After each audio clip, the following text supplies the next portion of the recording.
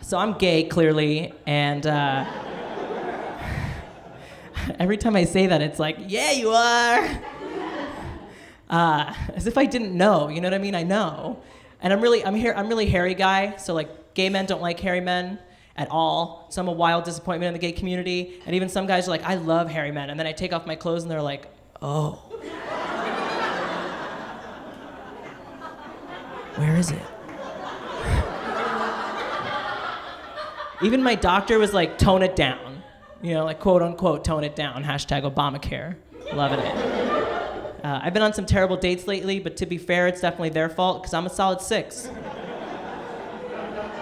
You know? 5, 4, 2, 5, whatever. I went on a date with a guy who wore Crocs to dinner, and I was like, we're gay, we're supposed to be fabulous. You know, we had one rule. One guy messaged me on Tinder, and it just said, you'll do.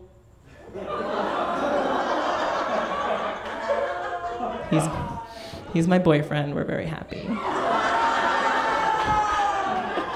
One guy, his parking ticket fell out of his pocket, and he was like, oh man, I've gotten like 6 parking tickets this week. And I was like, why?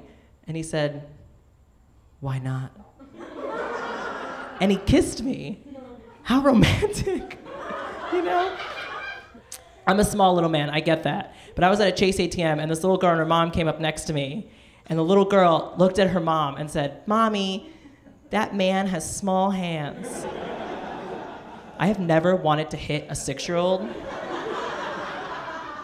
but I did, I hit her.